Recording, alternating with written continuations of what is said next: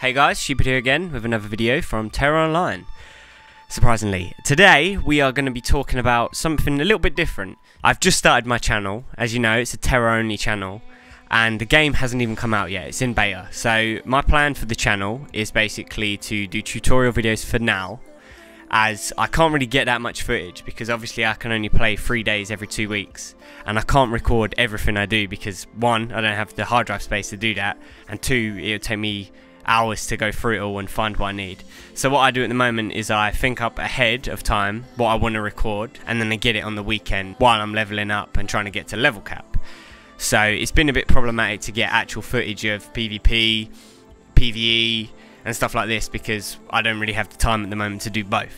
So when the game comes out, I actually have a few things in store. One, I'm obviously going to be covering the game as much as possible. So I'm going to be concentrating on PvE, PvP, the Vanok system. I'm going to be covering everything, so you don't need to worry about that. But also what I'm going to do is I want to do weekly series. So I have 2 in mind, but today we're only going to be talking about the first one because I can actually do this now before release. So this series is basically going to take a thread from the forum and I'm going to talk about it. I'm going to discuss it. I'm going to think about how I feel about it, and I'm going to explain why I feel this way. So today I was in the middle of editing another tutorial video when I checked the forum. So I saw this thread that caught my eye and I started reading into it, and I want to know what you guys think about this because personally I don't really like the idea as long as they don't go too far with it. But at the same time there's already some implications into it which are actually going to piss me off a little bit. So I'm going to explain the thread and I'm going to explain why I feel this way. So I really want to do this every week because one, you guys get to learn information if you don't check the forums, and two, I get to express how I feel about the game and the way that it's going, and also you get to tell me how you feel because I want to know that as well.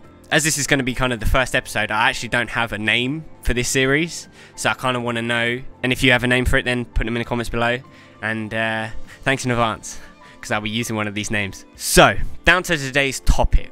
The topic in hand is this one, as you can see on screen, which is KTera introduces premium item shop. So before we get all QQing about crazy stuff saying it's only KTera, at the moment, yeah, it is only KTera.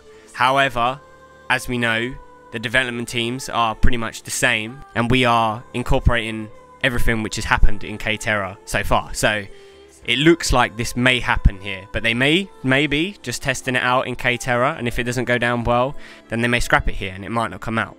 Let's get down to this. Premium item shop. What it is basically, it's a microtransaction store. So for those who don't know what a microtransaction store is, it's basically incorporated in free-to-play games. So obviously Tera isn't a free-to-play game. We have to pay a subscription, which is why this is kind of strange. In other games, they don't make money from subscriptions, so they make money from in-game items such as mounts, pets, and other stuff like this. The thing where this goes wrong in many games is where it's not pay to play, it's pay to win. So you have to pay real money for items in the game which give you an advantage over other players. So for example, say I was playing this MMO where it's free to play and it's got a microtransaction store, and they have this sword. And this sword is overpowered, it's better than the other weapons, but I have to pay for it. That's where this system gets broken, because it's no longer an option. You know what I mean? If you're playing the game to be the best, you have to buy this item to actually succeed and be better than other players. Which means that you have to buy it. I mean, which is just stupid, because you're playing a free-to-play game. If you want to play it, you play it. You don't pay for it. So if you have to pay for items, it's just kind of broken in my opinion. So as I said, I'm getting a little bit ahead of myself here because one, this is only KTera. It hasn't been announced here yet, but it could definitely come out here, as we've seen with other patches, with the Rift system and all this. I mean, the Nexus system, sorry. So at the moment, they've actually announced 6 items that I will show you in a second.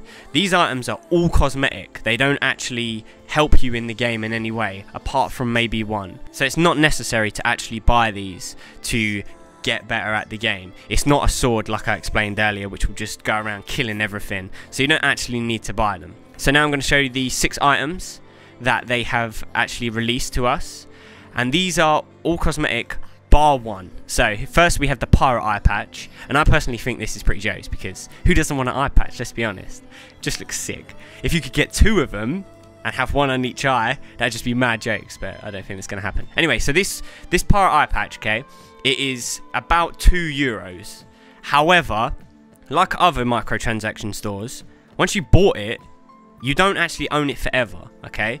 So these €2 that you pay actually only give you the eye patch for 30 days, right? And then it just disappears. So this is kind of weird, because the microtransaction store is alright in a free-to-play game, in my opinion, because obviously they're not making an income anywhere else. So they need to get money, otherwise the game's just going to die off. So they need to get money through the microtransaction store.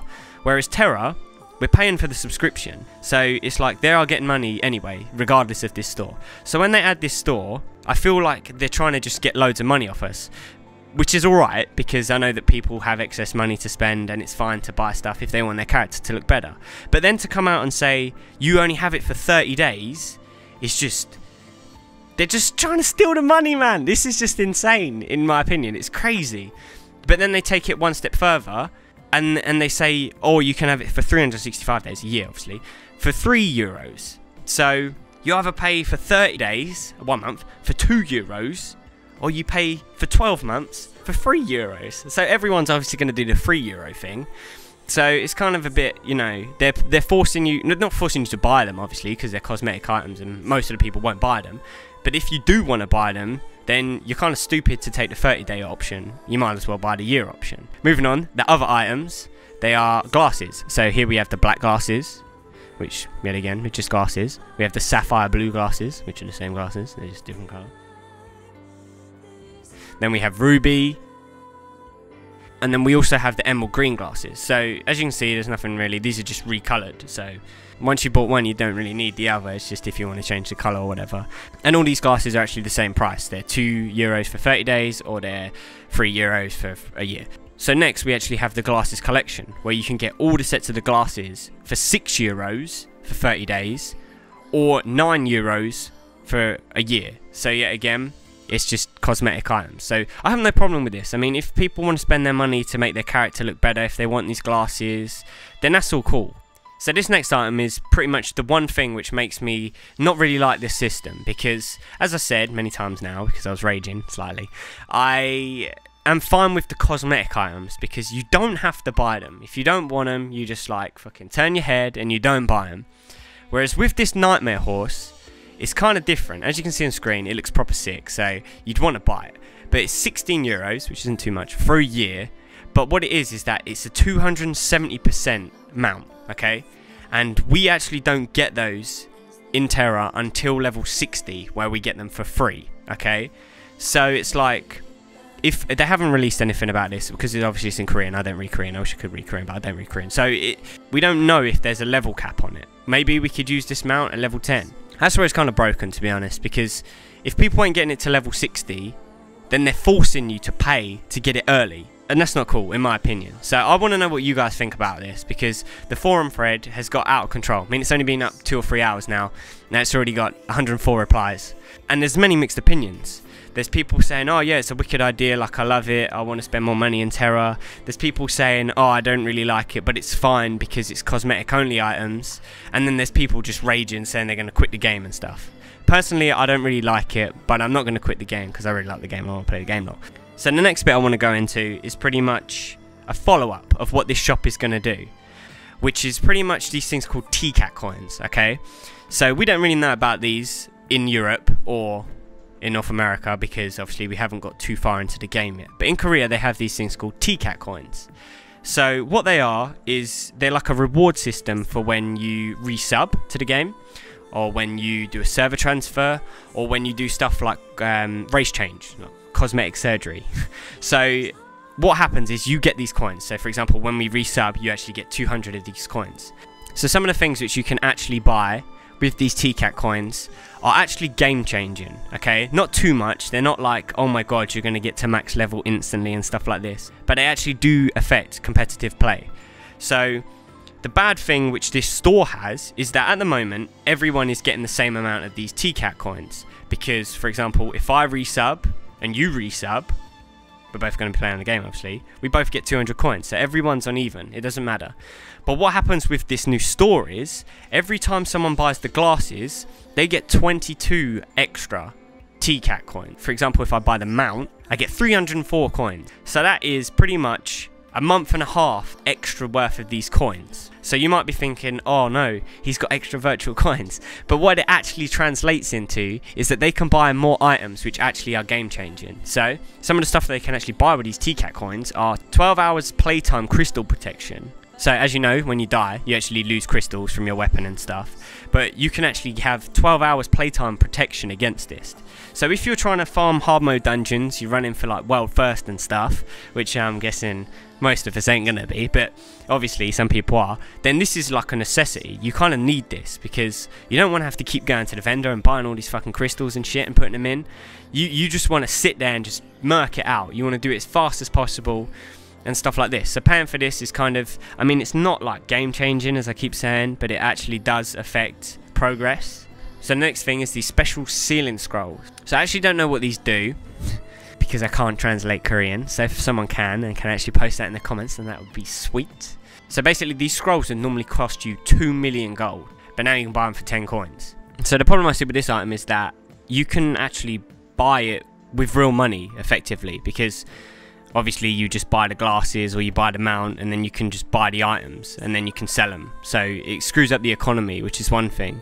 But yeah, as I just said, it is pretty much gold selling. You are buying gold with real money. So we shall see.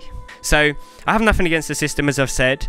I just hope that they don't go down this line of you need to buy this item to be better than the rest, because that in my eyes will completely break the game and it will just ruin the game, man. I mean, I really like this game because it's so original in what it's doing with its like FPS-ish aim system with your spells and your abilities. It's not like any other MMO where you just spam 1 to 4 all the time. So I really want to keep playing it, and I am going to keep playing it regardless. But I just hope, for the sake of the game, that they do not go down the pay-to-win route. So guys, thanks a lot for watching this video.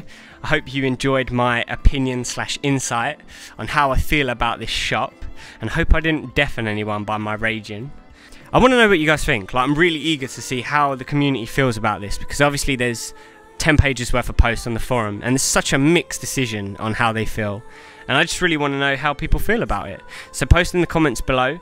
Also, if you have a name for this series where I take a forum post and talk about it, or if you have a forum post that you think I should cover, then send me a PM on YouTube or on the forum and I'll do my best to find an opinion and talk about it. So Close Beta 4 is actually this weekend for me, so I will be frapsing loads of stuff. I actually really want to get some PV footage, and I'm probably going to be doing a dungeon guide of the new dungeon, which I believe is called Cultist Refuge. That's what it's called anyway, that's what I'm going to call it. So yeah, subscribe for more videos, and I will see you guys soon.